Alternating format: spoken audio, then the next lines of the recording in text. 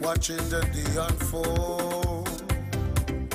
Jada books is wonderful. It's something to behold. Well, if you love life as much as I do, put something in the air now. And if you love Jah as much as I do, put something in the air. Let me see your hands up, everybody. Hands up, everybody. Hands up, everybody. Let me see your hands up, everybody. Hands up, everybody. Hands up, everybody. Well then, raise the glass, take a toast, wave your hands from coast to coast. Pick up your phone, make a post.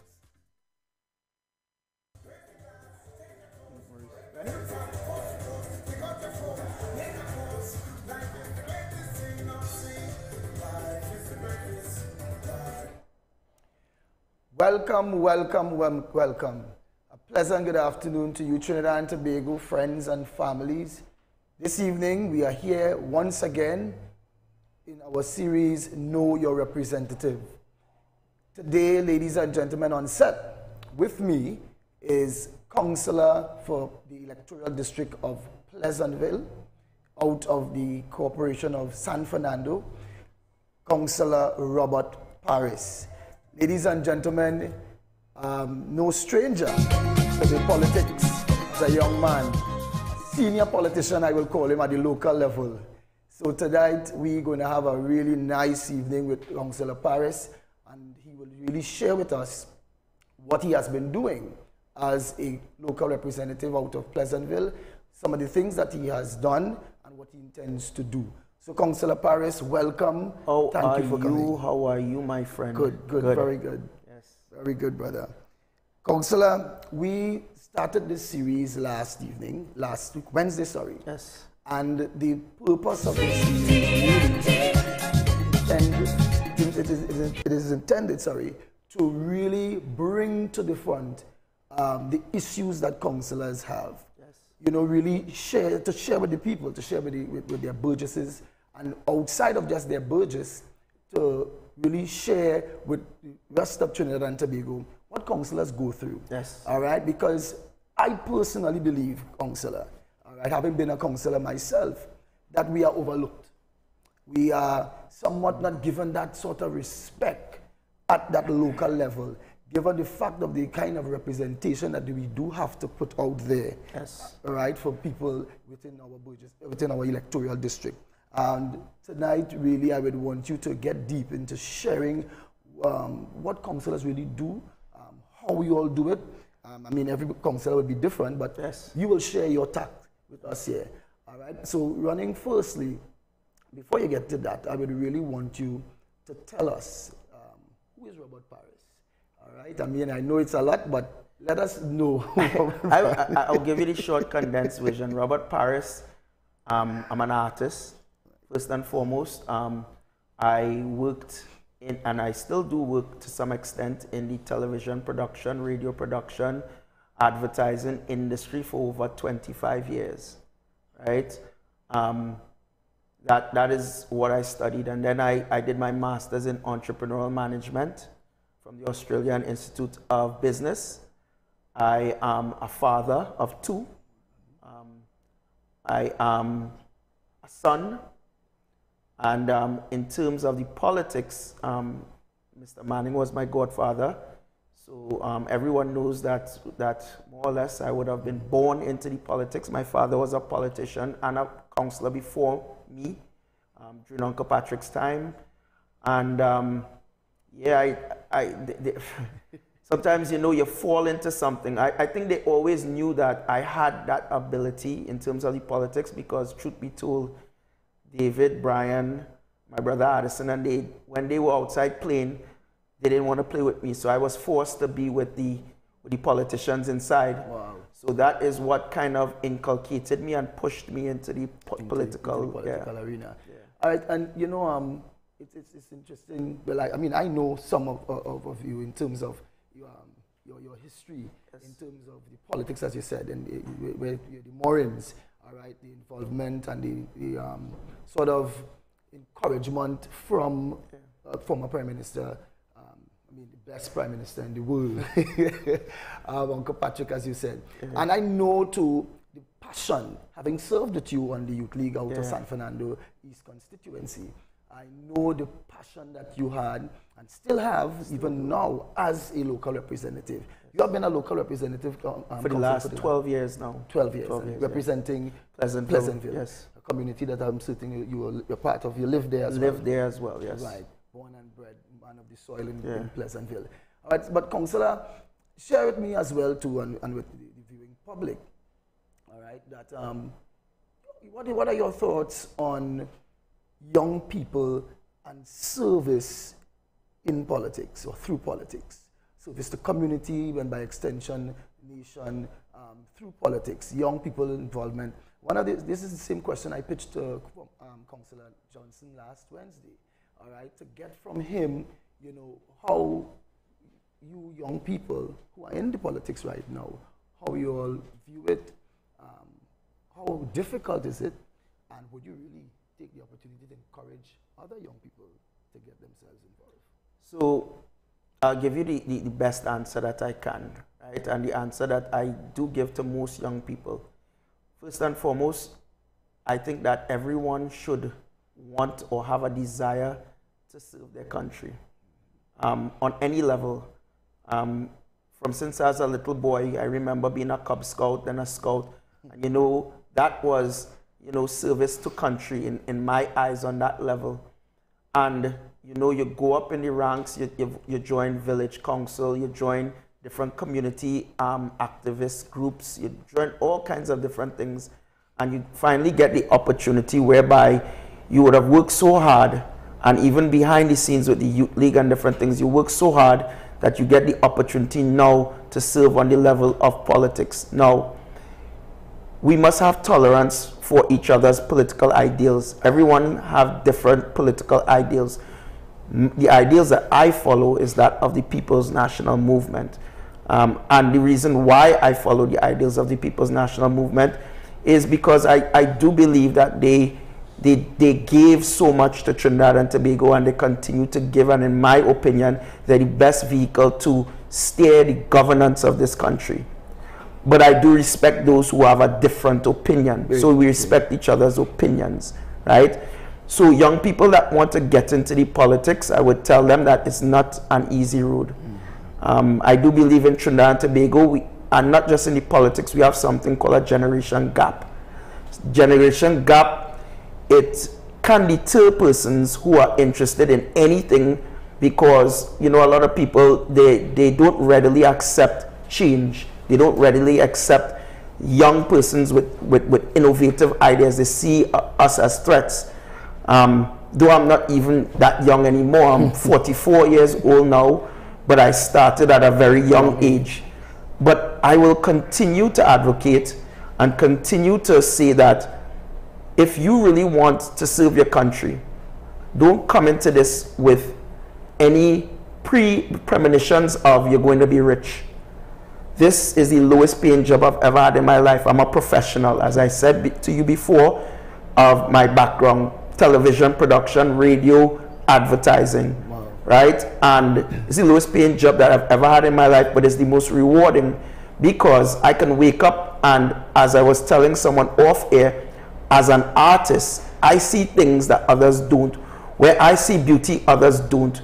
There was a senior member of the PNM who she sent me a very disparaging text message before screening, and she said I was putting up ugly faces all over the community, but she didn't see it because I am an artist. I saw the vision, but the final outcome of what it is that we did, I'm sure that she herself is enjoying what Pleasantville is becoming, and I'm just pouring myself out, giving the community the real me, right, and expressing myself by enhancing my community through art and different projects. And if I may, that gathering the photos that you're talking about that were probably put up is the murals that were The murals that you did. Yeah, the murals that's all over Pleasantville. Right. Yeah. And well, I mean, I'm certain that even the families of some of these persons who are either probably alive or deceased, it will probably be so happy to know that the memory of their contributions from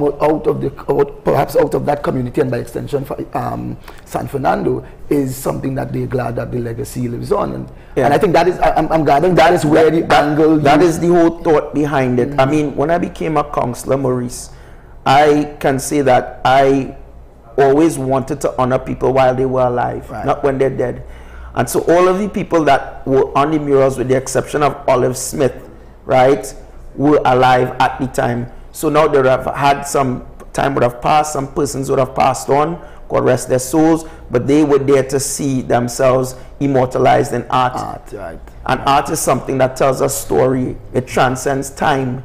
And as an artist, you know, we try to fight for that space, for that type of respect. But remember, before those murals went up there, these were open spaces that were vandalized. That's right. And they were, you know, there was no value to it to other persons, but now you're seeing the value. Right, you see the value of it. You have the young people within the community, you know, asking questions. Ask questions, this person putting footprints in the sand. That's right. That's right. So I think it was. I saw it and myself, and I commend that project. Both of them. One, I think one's at one is in Shakonia Avenue when you're coming in, and the other one is by the bus shelter outside of the Village Plaza. Yeah. Robert, I want to go back to one of the points that you make mention, because I want to really expand on that a little more.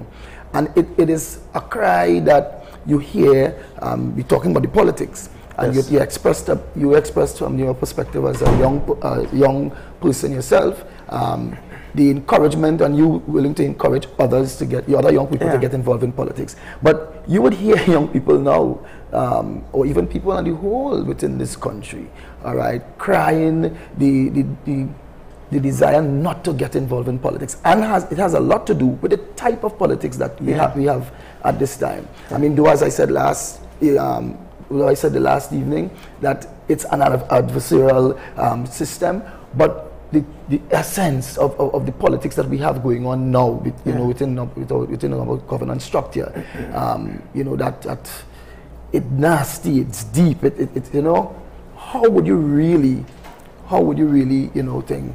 But before you answer, let me just take a time. We want to break for a few minutes. Sure. All right. And so, ladies and gentlemen, we will be back just in a minute to.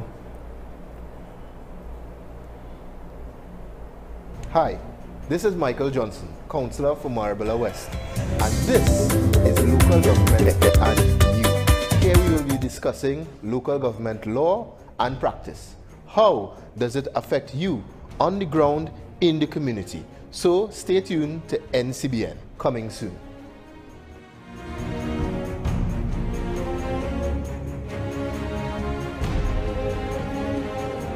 Tobago, this is the National Patriot Wendell Eversley, hitting you all with the facts. I connect the future with the past, elevating step by step, sweet tea and tea. PNM is the problem. We know UNC is not the solution. Soon, I will be live on NCBN. Trinidad Tobago, I love you. Yes, ladies. Raise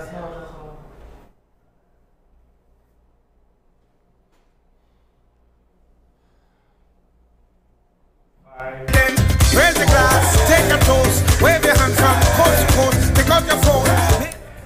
Yes, ladies and gentlemen, so welcome back. And we are here once again, as I said, with Councillor Robert Paris from out of the San Fernando City Corporation, Councillor for the electoral district of, am I to stop there?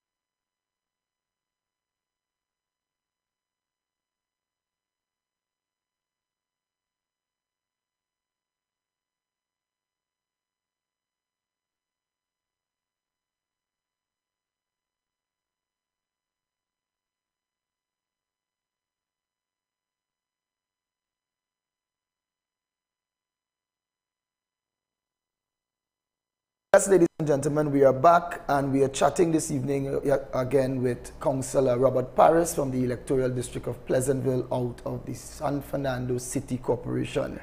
Councillor, before we went for the break, but just before again you answer the question that I asked, I want to remind you viewers that we are on live Facebook, NCBNTT, on Facebook, YouTube, and on Instagram. Our numbers to call in 309-8924, 309-8924, 309-8924, and we can take your comments and your calls in a bit. So, Councillor, I asked you with regards to the politics that is happening right now, the kind of politics we see in the parliament. All right, adversarial. But I think that's more than adversarial. All right, you have young people want to shun themselves away. They want to steer away from that kind of the politics. And are we really? What's your thoughts on that? Is it that these senior politicians, so to speak, giving the right impression of what politics is? Is that encouraging? I mean, you would have shared your passion and that kind of thing, but how is what happening now encouraging? You know what is funny? Mr. Pandey and Uncle Patrick were friends. Mr. Pandey's wife and daughter was at his wake at the home. Uncle Patrick and Basdeo Pandey used to go to Smoky and Bounties sometime after Parliament. Mm-hmm. Now, the way I know politics is we could have different political persuasions, different political philosophies, but at the end of the day, we serve Trinidad and Tobago. Somewhere along the line in the last 10 years, we've gotten it wrong, where persons feel it is right to insult persons, say all kinds of things that are libelous, and, you know, slander us, and think that it is okay. It's not okay. We have family. Like my son called me the other day, and he didn't give me a tongue lashing, but he reminded me, he saw a video of someone saying some bad things about me, and he just wanted to remind me, like, listen, it affects me as well. Yes. Right? So, you know, at the end of the day, and he studies in the United States, he's doing law in the States, so, you know, at the end of the day, it may be something that the society is evolving into, but, you know, we need more people like yourself, myself, my colleague, Mr. Coutier, people who have ideas and people who really want to do this thing the correct way. Yes.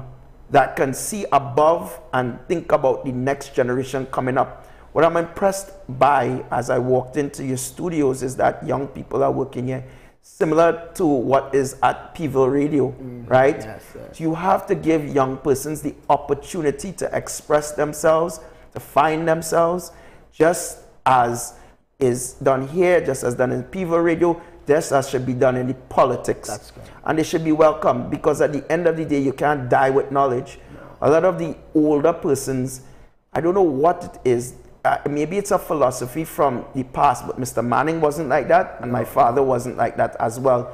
They feel as if they have to die with their boots on, and they want to do things to deter you, you know, from reaching where they would have reached. But the only constant in life, Maurice, is change. That's correct. And we have to accept the fact that Trinidad and Tobago is at a turning point now, and we will evolve, and we will be a better Trinidad and Tobago, because there are people like yourself and persons like myself and others. There's so many others. There's Councillor Johnson, Councillors Teresa Lynch, persons who really want to make a difference, young persons. So I would still encourage the young people, and what I would advise is get a mentor.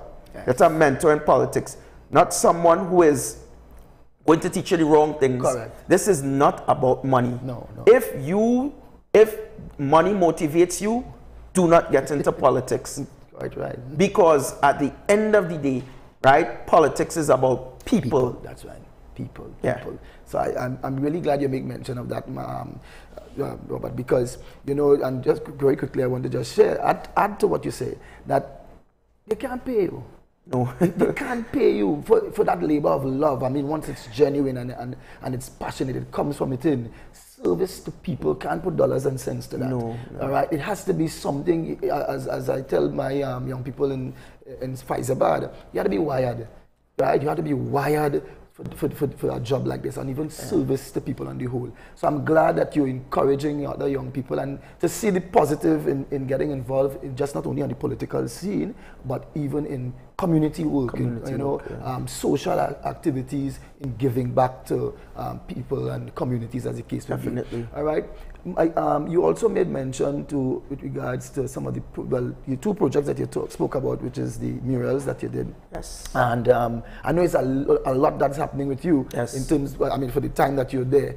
But would you share some of the other beautification projects that you would have done out of the electoral district, and perhaps some new ones that you intend to do? All right. So at least the persons that are listening on from Pleasantville could be a part and understand what's happening. So, thank you for the platform. So let me explain to persons, right? So my background is business. Right. My parents, all my life, have run successful businesses. My brother is a businessman. I am a businessman. So the most important thing we must think about, right, is the marriage between business and politics. It does merge at some point. So during the last 3 years, COVID-19 ravaged us in Trinidad and Tobago. And we had to find a way to survive in Pleasantville. Now, I approached the businessmen with a concept geared around our community gardens. We have 2 community gardens in Pleasantville thus far. We have the Glen Jemmet Community Garden and we have the Josephine Goodrich Community Garden. One is long-term crops, one is short-term crops. So, Mr. Manning in 2014 asked me to meet him at the site of where Glen Jemmet Garden is, and he would have told me, son, I want you to follow the Cuban model of gardening. Wow. And I said, okay, I understand. So I did the research and I said, okay, I know what this is going to be. So more or less, we are keeping the food prices within the community down because the Vegimarts within the community buy the vegetables from us. Wow. So that is from the garden. Yes, they buy from the garden, right? And persons as well call the I have secretaries, right? I'll get into that just now, but they call the Secretary of Agriculture and Education, and she will sell it to persons at wholesale price. So today my dad came to my office and he got 100 pimentos for $25, right? So, you know, persons from all over call us and they get the stuff at a better price that they would get it than if they go somewhere else. So the business community decided to adopt benches within the community.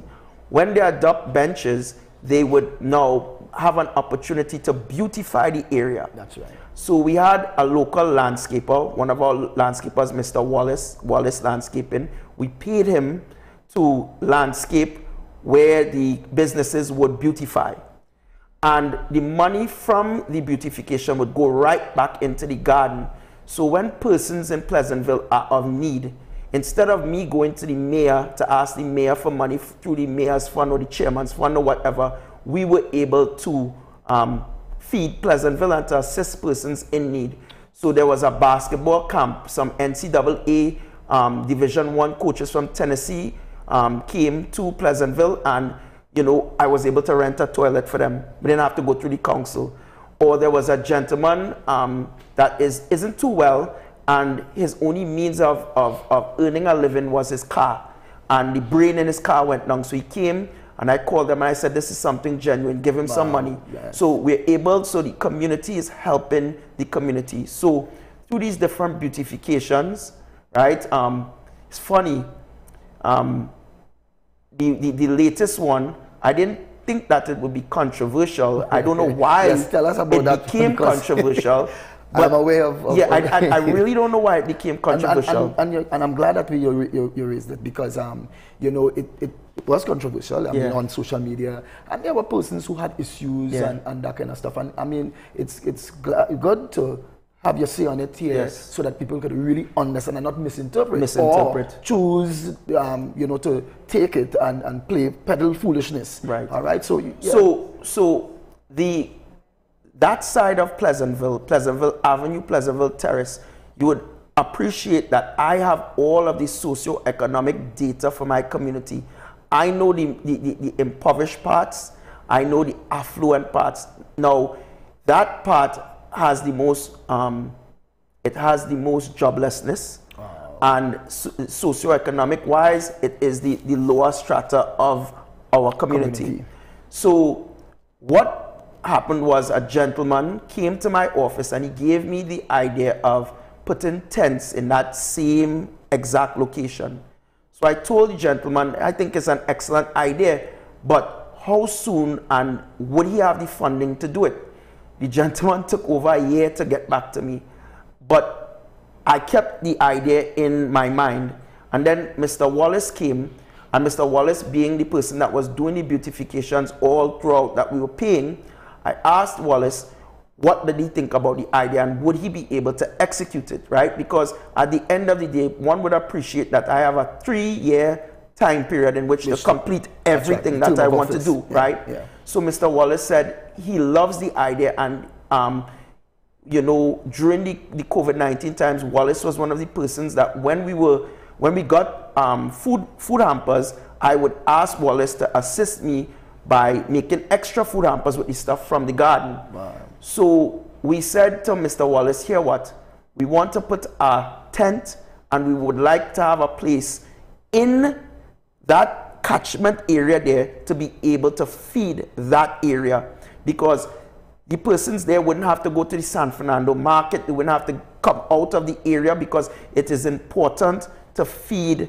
ourselves. That's right. You know that the cost of wheat would have been is threatening to go up, yeah, right? yeah. So flour is going up. We're going into the production of cassava flour in Pleasantville as well, Wow. right?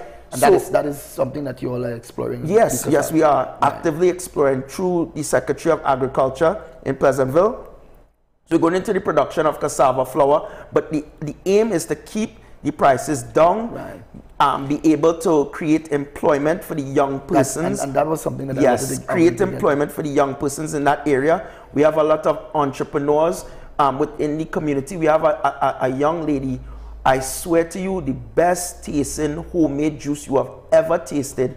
Miss Esther Tom from Pleasantville Avenue, she makes it.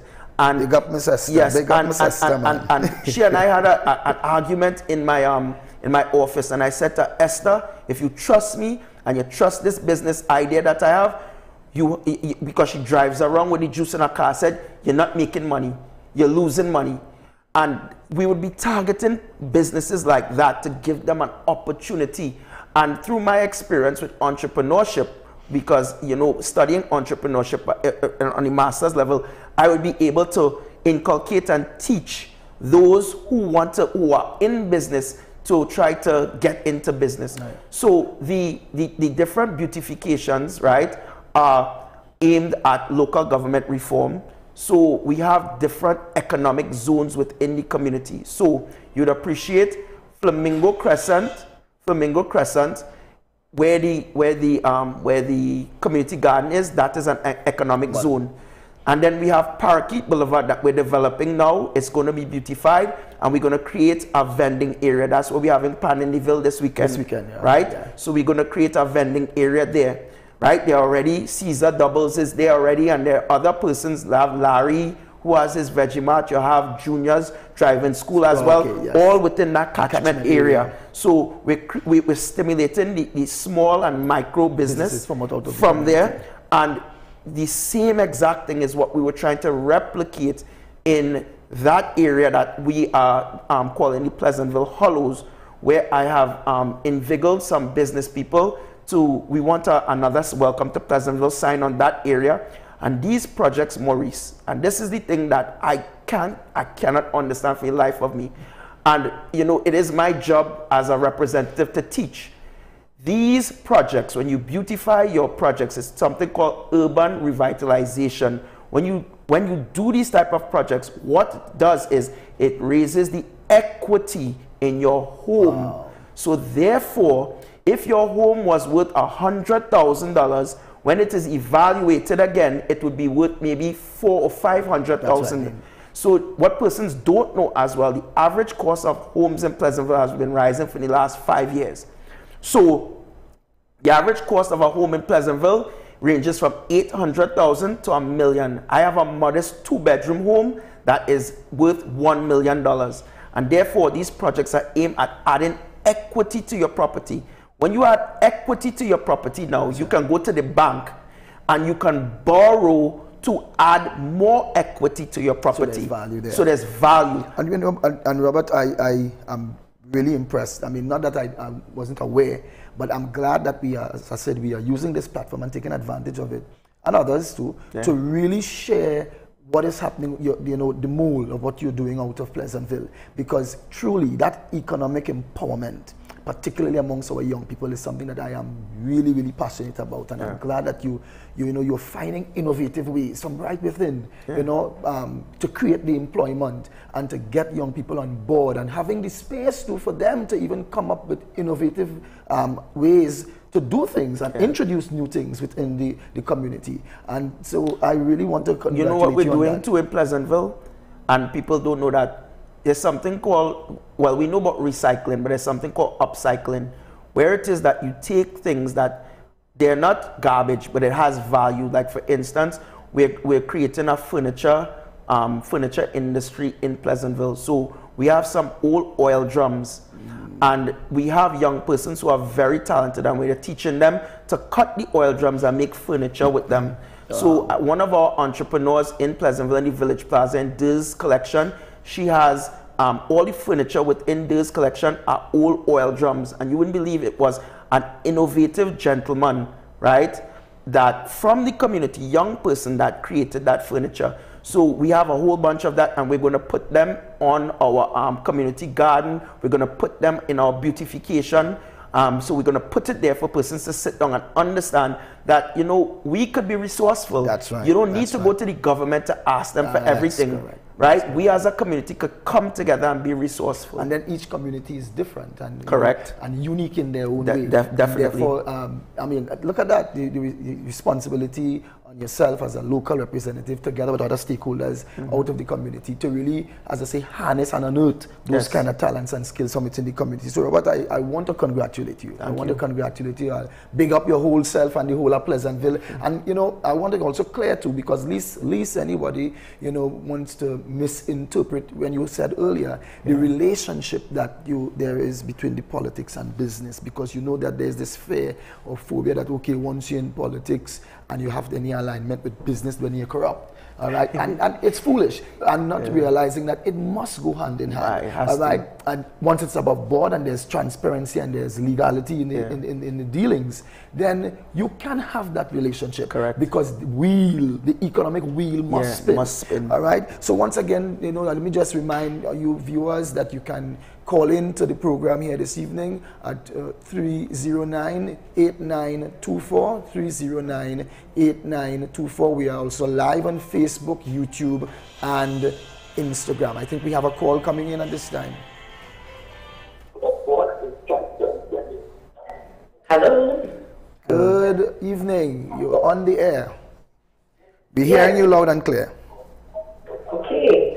So I am calling to congratulate Councillor Paris in a great job. Well done. We are very happy in Pleasantville with the development that is going on, and you know, we want to see more. We want to see it continuing. Also, we would want, if we could get the support from those who, you know, can give, to make Pleasantville a much more, how should I put it, beautiful place. Congratulations, Councillor Paris. Thank you. And I must say, keep up the good work. Thank you very much. Thank you very much, Idea. So there it is. I'm glad that Pleasantville is locked on and listening. All right. So, Councillor, you have support.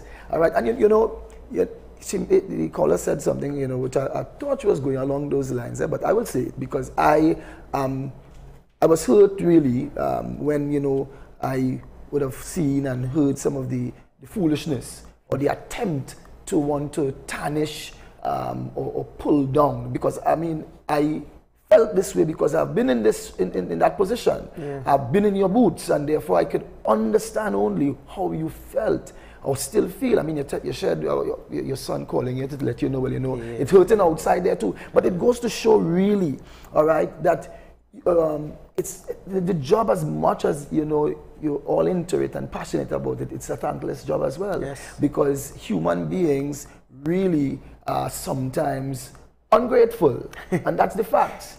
All right, and if you're not grounded, and I'm saying this also to, you know, a lot of people out there who really put themselves out, offer themselves to serve, I want to say to you that once you do that, note well that it's not going to be easy. No. And in this season, yeah, Christ himself had that problem, all right, with human beings. So, you know, Council, I too would like to encourage you, all right, and, you know, and trust that others, those senior persons, all right, whether it be from your organization, the VNM, the institution, or within the community of Pleasantville, all right, see the need to give that support. And even if it's just to be that backbone, or, you know, share that support, please, you know, continue doing that good work. Thank you so much. I need that support, yeah. And I appreciate it as well. Yeah.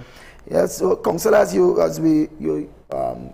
spoke on the beautification projects, yeah, and, you know, some that you've started, and I'm certain that there's a lot more other projects that you would want to, yes, unfold in your community. I failed last evening to share with Michael.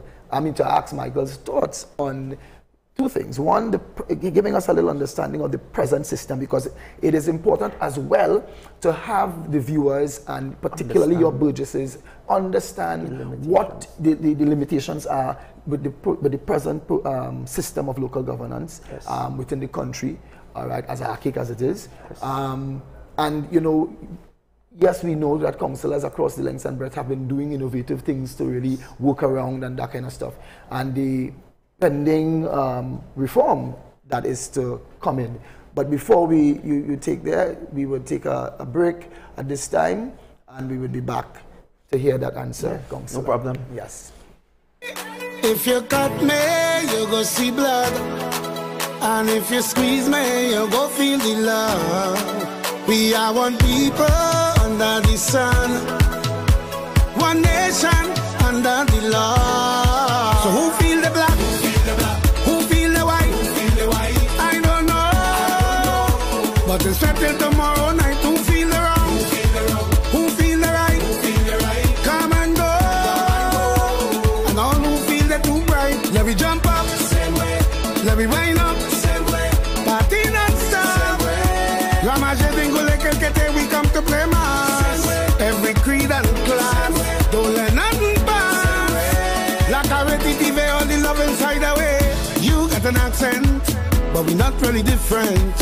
99, 1% love to wine, represent. All that we want to see, happiness, prosperity. I do you and you for me. Cause if you cut me, you will see blood. And if you squeeze me, you go feel the love. We are one people under the sun, one nation under the law. So who feel the black? Who feel the black? Who feel the white? Who feel the white? I don't know. But it's not till tomorrow night. Who feel the wrong? Who feel the wrong? Who feel the right? Who feel the right? Come and go. And all who feel the too bright, let me jump up, same way. Let me wind up, same way. Party non-stop. We come to play mass. Every creed and class. Don't let nothing pass. Like a ready TV, all the love inside away. Uptown and ghetto, feeling the tempo. So current so it's party they like so. Soon as we land, fun is the plan. We like to jam like the man bam. Waving we hand inside the band, we inside the band. And if you cut me, you go see blood. And if you squeeze me, you go feel the love. We are one people under the sun, one nation under the law. So who feel the black? Who feel the black? Who feel the white? Who feel the white? I don't know. But it's not till tomorrow night. Who feel the wrong? Who feel the wrong? Who feel the right? Who feel the right? Come and go. And all who feel the too bright, let me jump up. When we wind up, party non-stop. Ramage Dingule Kelkete, we come to play mass. Every creed and class, don't let nothing pass. Like already TV, all the love inside away. You got an accent, but we not really different. 99, 1% love to wine, represent. All that we want to see, happiness from the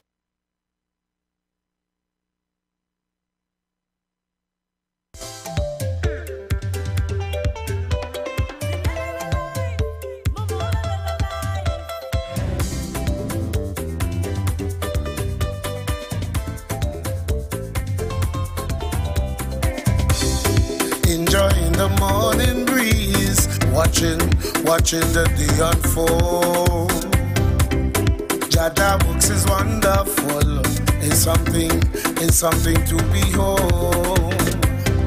Well, if you love life as much as I do, put something in the air now. And if you love Jah as much as I do, put something in the air. Let's see your hands up, everybody, hands up, everybody, hands up, everybody. Let me see your hands up, everybody, hands up, everybody, hands up, everybody. Well then, raise the glass, take a toast, wave your hands from coast to coast, take out your phone, make a post. Life is the utmost. Raise the glass, take a toast, wave your hands from coast to coast, take out your phone, make a post. Life is the greatest thing, now sing. Life is the greatest, life is the greatest, life is the greatest, life is the greatest thing, now sing. Life is the greatest, life is the greatest, life is the greatest, life is the greatest thing, oh yeah. Take a look around you, front and look behind you, Jah works is everywhere. And if you take a look inside you, somewhere deep within you, trust me, he's always there. Well, if you love Yes, ladies life. and gentlemen, welcome back once again. We are in the house here with Councillor Paris. So, Councillor, before we took the break, I had asked you about the Current local system, government system presently, some of the impediments, which I'm aware of a lot.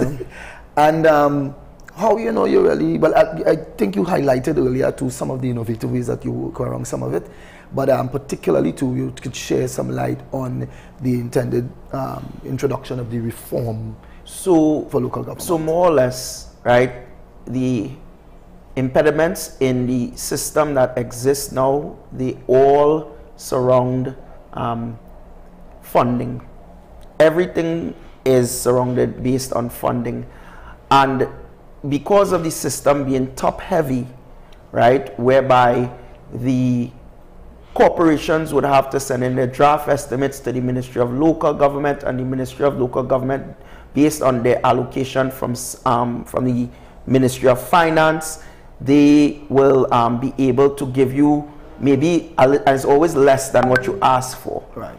So when you get the money, it is then disseminated into all of the different electoral districts based on the different projects.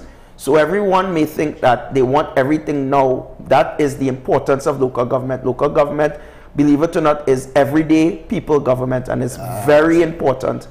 And because of how funds are generated, right, at present is based on a budgetary allocation, and therefore it is quite limited in how the resources are disseminated. It also leaves room for persons to assume political discrimination based on the government being in power. So therefore, in for instance, Superior, some of the persons who may be in power in Superior may think that there's some type of disparity in the dissemination of resources, and that isn't always necessary so, right? So that is the problem with the current system. The proposed system is based on taxes, property tax, and I was a part of the dissemination of information when we were first proposing this in 2010, And thereafter, there were some persons who said, axe the tax, and then they realized quickly that was a bad idea, because most of your extra surpluses as it exists today is based on land and building taxes. And because of the suspension of the land and building tax, there is more of a need now where it is that you see shortfalls within the different aspects of local government. And therefore, the proposed reform, you get the autonomy now to, based on the taxes, you get the autonomy now to raise your own funds, go directly. There will no longer be a Ministry of Local Government. You go directly to the Ministry of Finance based on the projects that you need. And how the money is circulated is through the gathering of property tax. So that is actually one of the items in the reform that will intend to treat with the funding issue. Because Correct. I know every corporation, I don't think there's any corporation could say they have enough money, or they just be good with money in terms of having it at their disposal, probably to do most or all of their projects. I think every corporation has that issue. Yes. All right. Councillors, as a matter of fact, too, because I know for a fact that you're getting $500,000 to deal with roads within your electoral district. I can't do anything. I mean, if you really do the measurements properly and really do the estimates properly to get a proper road, that's almost $300,000 roughly, you know, for one road. All right. Drainage is the same thing. Other line items as well too. So I'm glad that you made mention that the reform will treat with that financial, that funding issue. But I do know as well, and I intend to really have the councillors representing through the UNC to the opposition in different corporations as well come in to share, because I know when it went to Parliament, the opposition presently highlighted a couple of things as to why they are not in support. And one of the things I know for a fact is that property tax issue, all right, being one of the driving forces or one of the key items in the reform.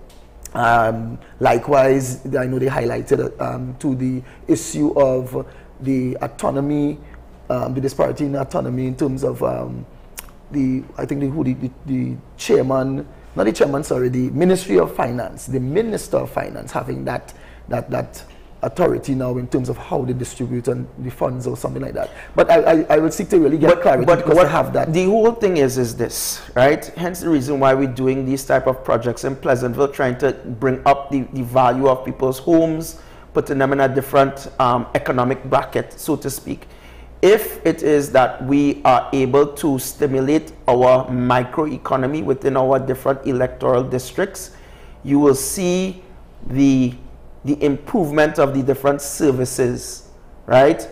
Hence the reason why, again, I said the projects that we're doing in Pleasantville is aimed at adding equity to your homes, and therefore you'll get better services as well, right? Because of the pending property tax. And the property taxes never really came off of the statute, you know, it is still there. Right. It's just suspended. And, you know, we have to be a little bit more responsible in the way we disseminate information. I mean, those who oppose this local government reform, there are many places that we meet on behind different corridors, and you know, they were very much for it.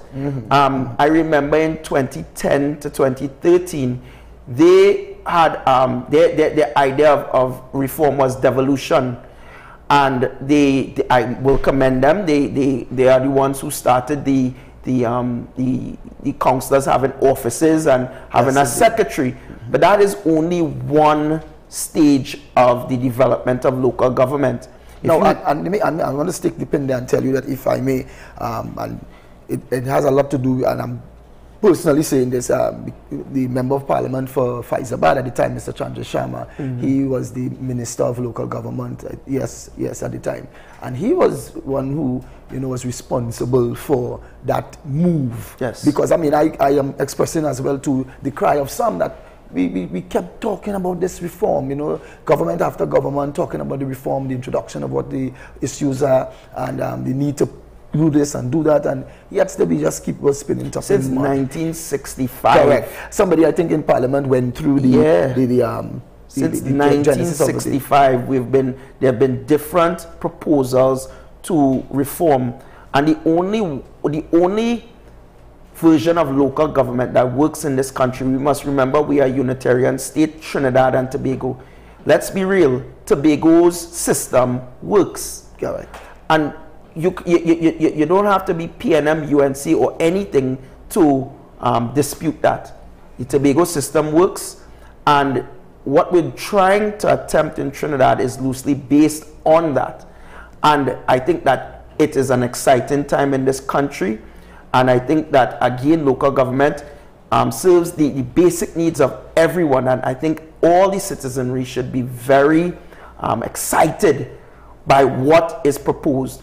At the end of the day, the opposition has their job to do to keep the government on their toes. But I am saying to you, based on conversations that I would have had with them, even up to yesterday, they support the reform. So it is what it is. Well, yeah, as I said, I intend to really have them come in to share their side, as to what are some of those things that, they have issue with. Yes. Because I agree with you. I don't think that any representative would not support a move that would make to progress in any community. So I think it may have some real issue that we will have to hear from them. Yes. I know as well, and if you could touch on that one aspect of the reform in which I heard, will now treat with specific corporations, or all corporations now having extra or additional, duties, so to speak, in terms of under their purview now will be treated with schools and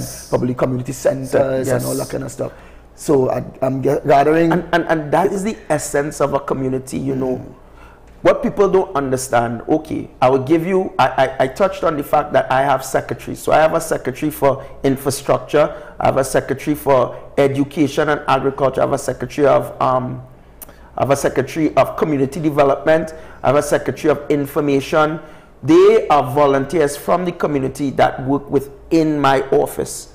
Their job now is to be my eyes and ears in terms of the development of that within the community. That's right. They also meet with the different community groups within the community that would somewhat mirror what is going on in my office, right? So you see that type of devolution of power, which maybe the opposition was speaking about, it really starts from in the councillor's office. I identified it there. And what I also identify is, Maurice, as you would know, there are boards that are attached to the community center. There are boards that are attached to the health center. There's boards attached to the local schools. So therefore, when there's a synergy between local government, the councillor's office, and these bodies, you would see something better within the communities. And I know for a fact, too, coming out of, I think all of us, when you all meet at either the end of the month, once a month, you have those regional coordinating meetings. Correct. And I sometimes marveled at when I was there at Siparia, to some of those regional coordinating meetings.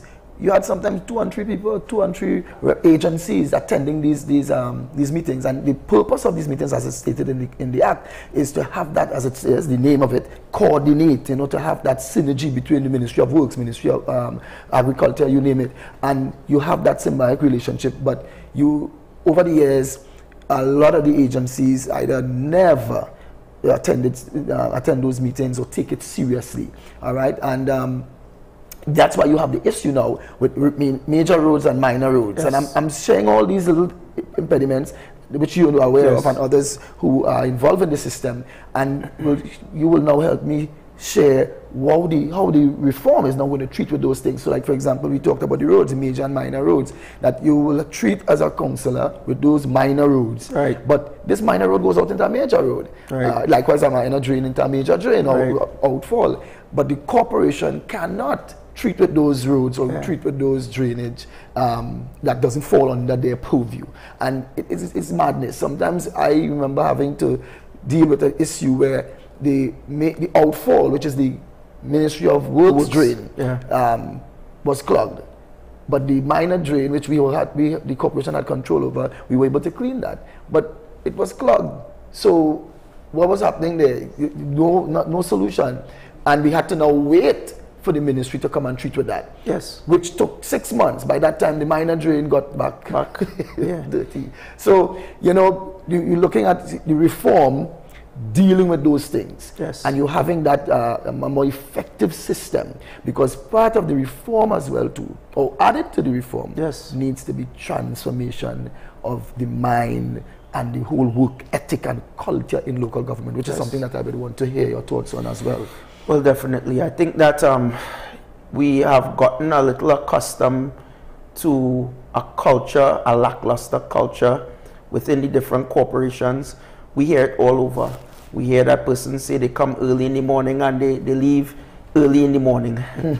And, you know, that persons are getting paid. And then you have the duplication in some instances where CPEP does the work that the corporation used to do in the past. And, you know, we just need to be mindful in as we go forward in creating a better system. Again, in Tobago, there will be a Secretary of Infrastructure, just as there is in my office. And that person now would be the person that would liaise directly with the ministry in undertaking these projects, the infrastructure projects. So as opposed to, as it currently exists, the councillor would come, the councillor would make a complaint, he would make a complaint to the engineer, the engineer would have to make a complaint to the different bodies. The bodies now would have to go through their different engineers. Sometimes the member of parliament would have to get involved and write a letter, and that takes such a long time. Now the term office could finish by correct.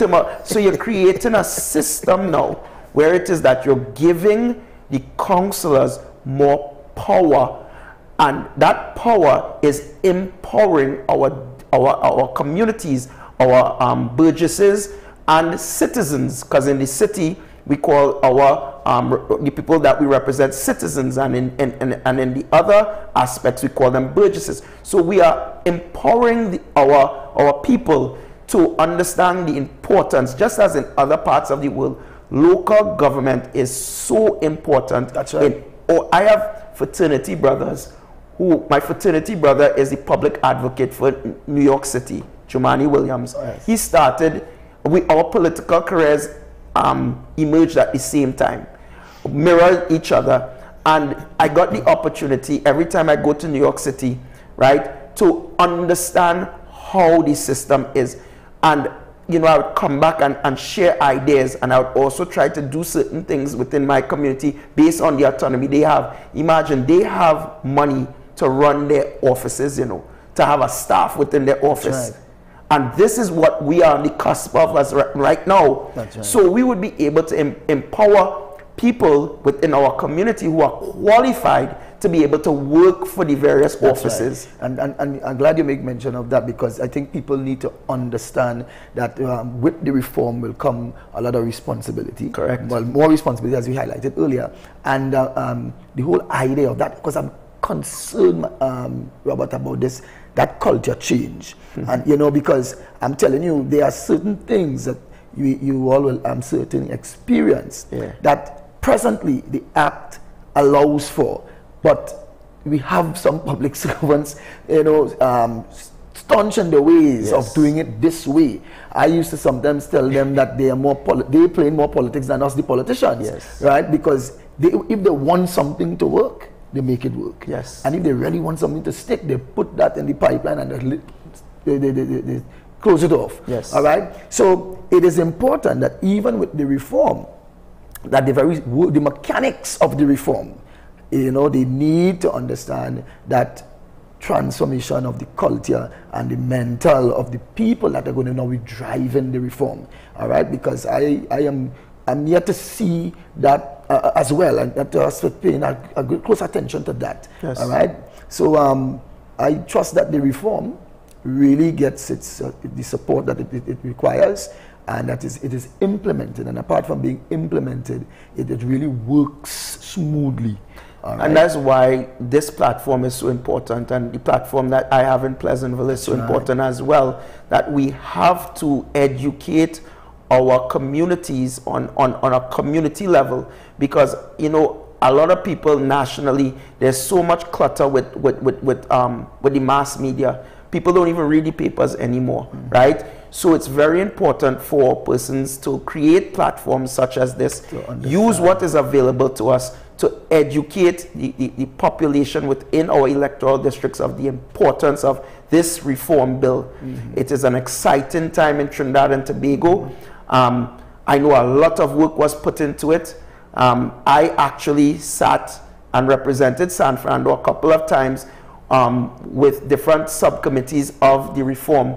And like I said, what we are on the cusp of, I am saying to you, you now can have more faith in your local government representative. Yeah. And I'm glad that you said that, because people really want to know, friend, how is this system going to serve me?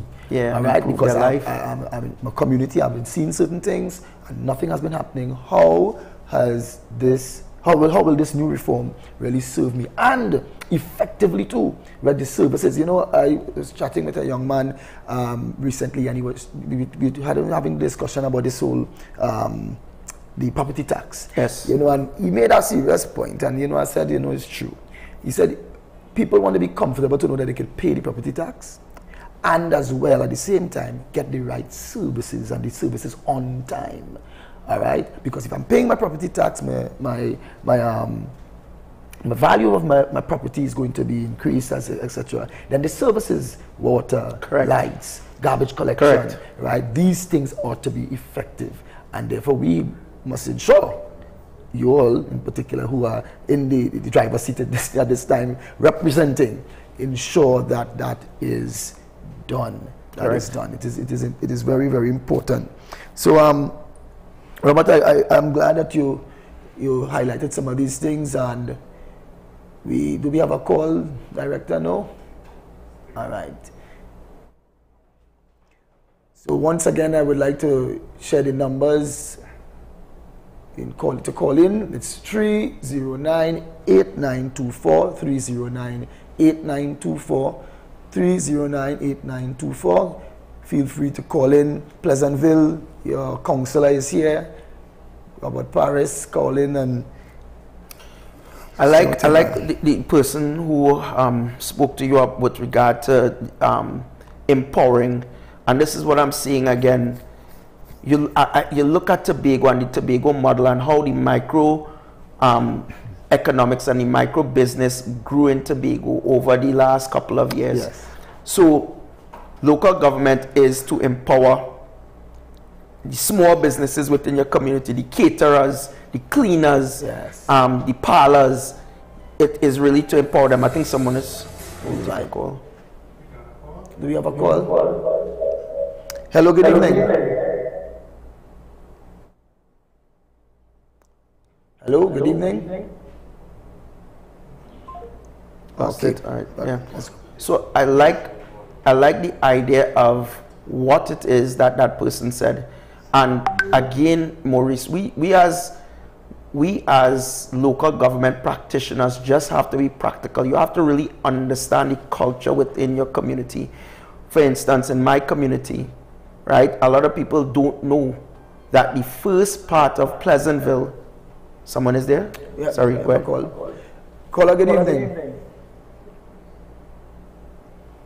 Hello, good evening.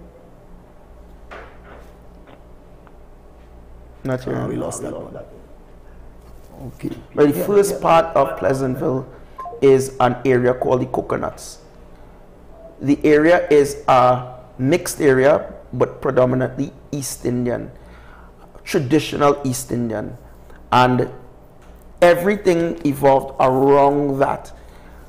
There are 3 families that came from this community: the Singhs, the Telesfords, and the Dookies. And everyone who's from Pleasantville would know Mr. Dookie, who used to have the snow cone, and his wife now drives around in the car with so you know, you have to understand the culture, the dynamics within it, right? And you also have to respect the differences that we have in the different socioeconomic differences and the different areas within the community. So there's a lot of differences, the cultural differences, socioeconomic, as you said. Correct. Right? It's important to have that tolerance. Yeah. And just not tolerance, but understanding of how you treat with how you treat with it. You can, because it's very easy to offend persons too. Very easy to offend. I was going to refer to what Mr. Manning always said, is Trinidad is not an easy place to govern. Right? And you're right, because you're, as a council, as a local representative, and even as a representative of the whole, you have to understand that your role really, after the cut and thrust of the politics, or the political hustings, you are now representing all of the people of that area, or by extension the constituency, if you're a representative. Do you have a call on the line? Hi, good evening. Pleasant evening. How are you? I'm all right, sir. All right, good to hear you. I just wanted to find out some information from the councillor. Sure, go ahead. One of the things I want to find out from him, is he mentoring any young person at present to take over from him in the future? And also, what is his plans for the young people in the sense of motivating them, encouraging them to start their own business, apart from the agricultural project that he has going on? Does he have any other projects that he has embarking on to start off an entrepreneur program in Pleasantville? Thank you very much. Thank you. Okay, well, in terms of, I am 44 years old. And I'm hoping that there is upward mobility within the People's National Movement, and they see and recognize my abilities and my talent. And therefore, at one day, eventually, I will not be the representative for Pleasantville. In terms of mentoring, I have a whole bunch of young persons around me. We get that through the radio station. I tell these young people, politics is different. If you're really interested in politics, you can be around me, right? And I will teach you politics. But if you're into the radio station and the different things, I could mentor you there too.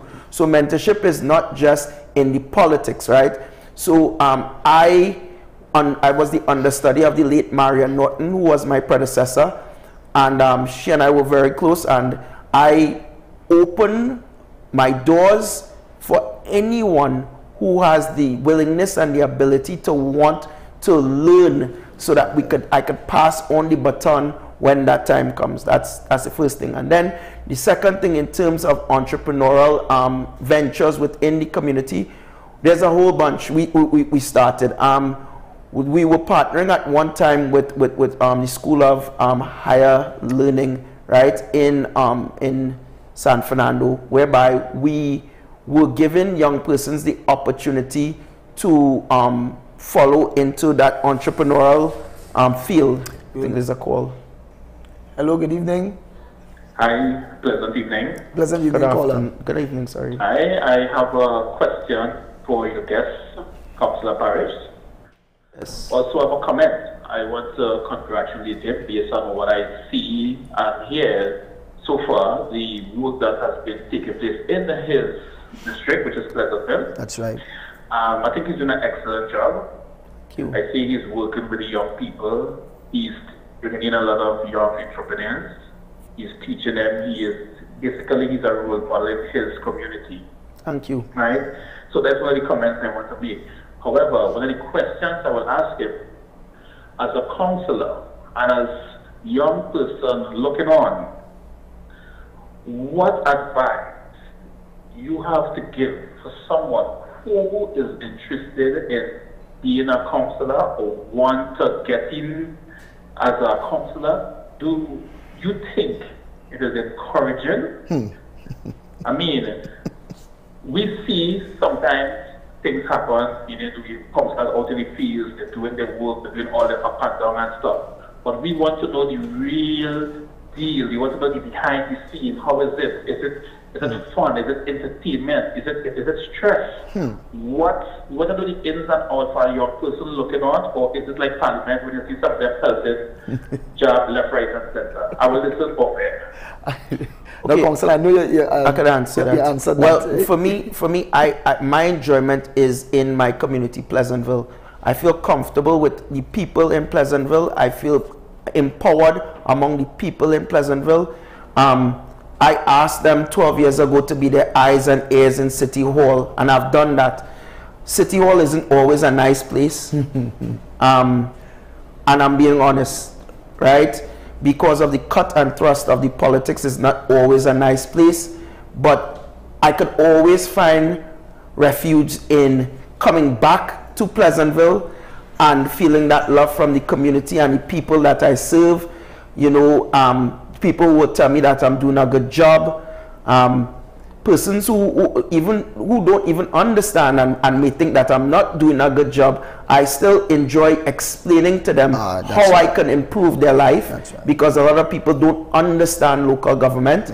And one of the things is, I don't take myself that serious. I remember someone came to the office the other day and they were in short pants, and they said, "Excuse me, I'm in a short pants." I said, "Well, that's the only one thing I could agree with them in Tobago, because look at this." And I stood up. I said, "I have on a short pants too." Yes, one of the things. But I showed them. I said, "But look, I have on a short pants too." And they started to laugh, right? I said, "Let me tell you something. Not all of the time I want to come to the office in a suit to talk to persons. I need persons to understand I am your representative. If you could see me, if you could see you in me, that is the type of representation that we need. We don't need people from the top looking down. It's from the bottom going up. Build, and everything that I have done, it is the people of Pleasantville that have put me where I am. Every good lesson, every bad lesson, and everything in between, it is the people of my community that have supported me. Today, jokingly, I'm going to tell you, this is a serious story. Watson Duke came into the community. Well, I was going to ask him. Watson Duke came into the community and he paid persons $300. Nah, man, I don't want to believe that, he paid the persons $300 because all of the persons that were walking there, they support me, right? So what was, they were told to get 10 or 20 people and they would get the money. So a guy came to the office today and he said, "Mr. Paris, all I get is $200. I say, but look, they get $300. How come you get $200? He said, "Boy, it depends on who you go to." And then my godson's father said, "Well, I got $250, right?" And he said, "Well, listen, all we eat, Pleasantville is Paris. We just eating our food, and we want you to understand that." And I told them, "Eat our food and vote PNM." All right, okay. I have no problem in that. No, but I really wanted to. I had that question here to ask. And that's not only, but I know we pressed for time because my director done watching my cut already. But I want to ask you your thoughts because of your seniority, so to speak, in the politics, Mr. PDP on the scene. PDP on the scene, and not just in Pleasantville, right? PDP being on the scene in Trinidad, friend. All right, and picking up a lot of waves. You know, they're getting up some, they're attracting. All right, just this evening when I was coming down to the studio, I heard the news which indicated that the after poll, some survey was done, and the release indicating that the government, the party PNM in government, is at its lowest. All right, in terms of not just popularity, but in terms of support by the public and the PDP, you know, attracting, you know, raising some dust. What is your thoughts on? I know as I said, you know, we pressed for time, but give me the short version. Third party in the scene. The short version is this: there's a difference between government and governance. If you don't understand governance, you will fall into the same problem that everyone in this country has fallen into. Don't fall for someone coming and singing a song and a dance and saying hoorah, hoorah. That makes no sense, because if you really don't, all PDP is doing is trying to attract the base by appearing to understand their basic needs. Local government and all the local government practitioners, as if you're in this for the right reason, should be someone on the ground. But I could say, with regards to what took place in Tobago, I mean, that in Tobago is more than just... It was a rude awakening for us. We in the PNM need to adjust our sail. We need to look and recollaborate, recalculate. But as a person in marketing, advertising, I was trained to understand the science of marketing. Watson Duke is finding a way to market himself to the persons. So therefore he would walk in a bus-up pants and a boots and a jersey, and it would seem very, very comfortable, somewhat to how I am dressed right now. Oh, okay. And that is what the people, that's what is attracting people right now. But and I agree. You know, it looks you know, different. You know, as you say, he down on the ground in a boots and he dancing and that kind of thing. But Robert, would you say that this is what young people, not just young people, but people fed up by? I just putting it just so to you. I would people fed up. I would, and say, I'm not saying mm-hmm. You know, bashing the present government or the opposition. I'm saying the very spirit of the politics in this country. People are fed up, and therefore, if it is for somebody that could come from hell and give me the ears just to hear me out, people willing to go there and just listen, because you know the basic issues. All right, the basic issues. Now I hear the point about the reform, and again, as I said, we will have to see it unfold of the reform treating with some of these basic issues that people have been having and continue to have. All right, but I think by and large, the pulse of the people of the country at this time, particularly young people in particular, has that issue. And something else I want to touch on is that you talked about Watson Duke, and a lot of, I personally believe, and it's just my opinion, that the PNM during that THE election spent plenty time dealing with Watson Duke and about Watson Duke and Watson Duke and Watson Duke, and Farley and the rest of the team running away down the hatch. You understand? And I'm saying, where was the strategy? Again, frankly, the strategy was wrong. And that's just my opinion. And the strategy in Tobago is quite different than the strategy that we should adopt in Trinidad, right? Based on marketing and based on, and I'm putting on that cap now, that was Tobago versus Tobago.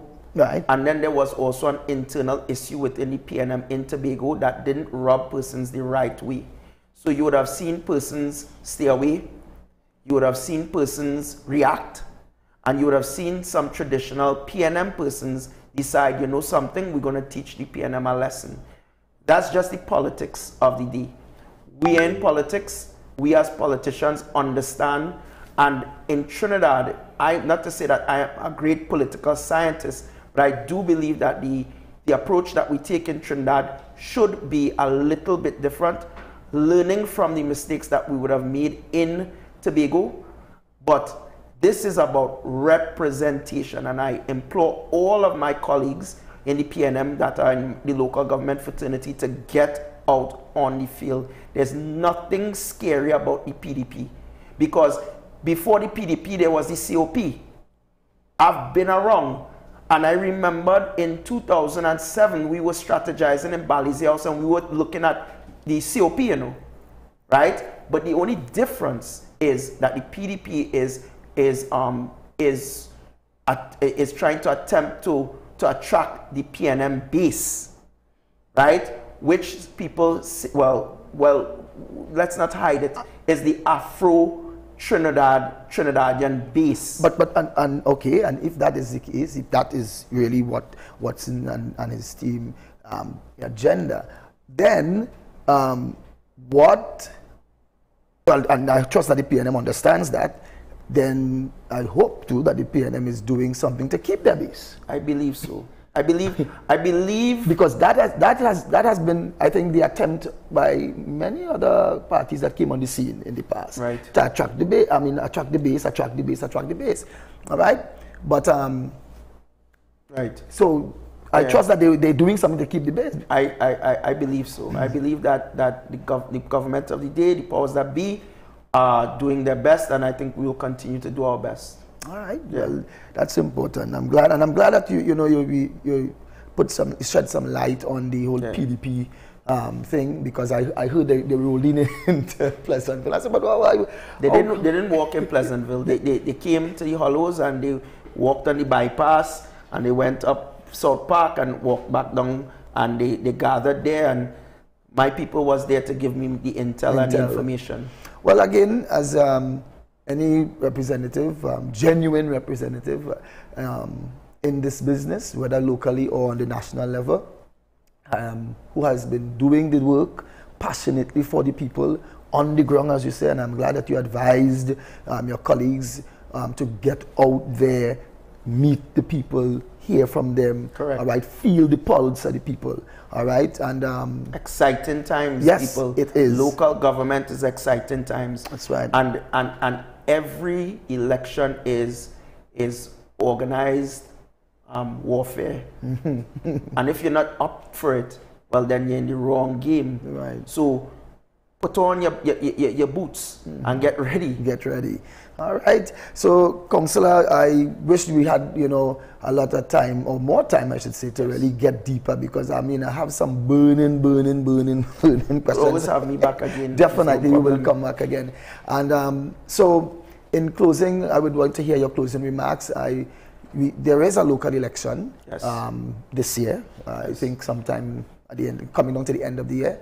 And would you be offering yourself? Yes, Trinidad and Tobago, I will be offering myself once again for service to my community. There are things that we need to complete in Pleasantville. And again, I am mentoring as well, because I do believe in succession planning. So that's it. Okay, great. Nice. So you ready? You have any, I should say, but you have any contenders amongst the fool that vying? That offering themselves to... I'm not certain. And to be honest with you, Maurice, I really don't look at... it's something I was trained to do. I don't really look at my competitors. I focus on myself. I'm my greatest critic, hardest critic. I lose a lot of sleep. For those who have known me, my hair turned white overnight. But that's okay, because Barack Obama's hair turned white as well. True. But let me tell you something. When you're in this, you have to be able to really feel it, yes, right? And know that what you're up against, and your opponents is just in your way of where it is you ought to be. So I go into a Zen mode every time election times comes around. I have my team around me that surround me, warn me, protect me, guide me, advisors as well, to advise me what to do. I'm still fortunate to have Mrs. Manning, who's my godmother. I have my father. Pleasant evening my to Miss father, Manning. yes, my father is alive, right? Great inspirations to me, right? So they keep me grounded. Yes. They keep me grounded. But there was an air to Patrick Manning when elections were around here, and I think I inherited that. I certainly inherited it. It's something that you can't explain it, yes, right? And we go into war, and that's right. it. That's right. Well, what I do know, and I mean, as I said earlier in the beginning, that I could really attest to a lot of what you shared here this evening. Just not because of my involvement in local politics as being a councillor myself, but from before that, and you're involved with you, yes, right, through the Youth League and through the constituency of San Fernando East, and the teaching, the foundation that we would have gotten. All right, I mean, a lot that we owe all after God to Mr. Manning and that team of elders out of San Fernando East. So I know you're coming from good stock. and you're wired for the thing. Yeah. All right, you're wired for it, and therefore the fruits of that labor is rearing its head now, and therefore, as you said, you're offering yourself back, and that labor, those fruits, as I said, of the labor, will now show its support when that time comes. I mean, by the grace of God. That's right, and the fact that you're there 12 years, unanimously, so to speak, you know, by margin, leaps and bounds, you know, Pleasantville really loves Robert, and that you know, words cannot express. I mean, I'm not from Pleasantville. I work in Pleasantville, and I can just imagine how much more could be done and will be done if given the opportunity to continue serving Pleasantville. So, Robert, I want to congratulate you. Thank you, I know you will do a good job if given the opportunity again to serve. Thank you so much. And continue, as the old people say, keep on keeping on, man. The old grace of God. All right? By the grace of God. Yes, thank you so much. yes, and I thank you, Pleasantville, for giving me the opportunity and always supporting me and believing in me. And the same way you believe in me, I believe in you. And I love my community. Every time I get an opportunity to speak about it, I will always speak positivity into Pleasantville, especially the young people. That's right. And it's about speaking it, professing it, what comes out out of the mouth. Yes. So you're right. You're right. So, ladies and gentlemen, I want to thank you for viewing us here on NCBN TT this evening. With us, we have Robert Paris, Councillor for the Electoral District of Pleasantville out of the San Fernando City Corporation. And Councillor, I want to thank you for, you know, short notice, as a matter of fact, to come on set. But as you say, your boots are always on and you're ready for battle, even if it means to share the things that you're doing. Correct. And we want to also take the opportunity as well to encourage the other councillors from all the various electoral districts throughout the length and breadth of Trinidad with regards to taking the invitation up in coming into share into this series, Know Your Representative. And I will take the opportunity as well to invite the person behind the scenes of NCBN that's right, to come to Peeville Radio. I've been trying to get him to come to Peeville Radio for a long time. So, in all fairness, but he will come now. Thank you so much. All right. So yes, and the person behind the scenes, we'll big up our councillor, Nigel Coutier, doing an excellent job, created this platform for us to really share, all right, what councillors, all right, the much needed opportunity to share what they have been doing, who they are, and how they do it. All right, so thank you once again. We say God bless you. Stay tuned next week, Wednesday, for our next episode of Know Your Representative. Pleasant evening, all.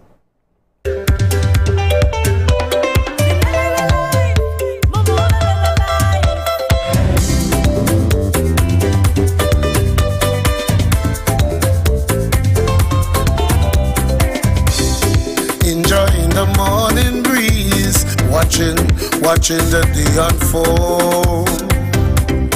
Jada books is wonderful, it's something to behold.